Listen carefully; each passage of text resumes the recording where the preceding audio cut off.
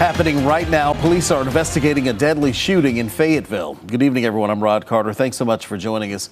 Fayetteville police say 2 women were shot around 5:30 tonight on Rose Hill Road. Both of them were taken to the hospital, where one of them died. Officers tell CBS 17 this started as some sort of altercation between 3 women. When the 2 women were shot, the other woman is expected to recover. Officers have not released the victims' names, pending notification of their families. And according to police at the scene, the shooter did turn herself in.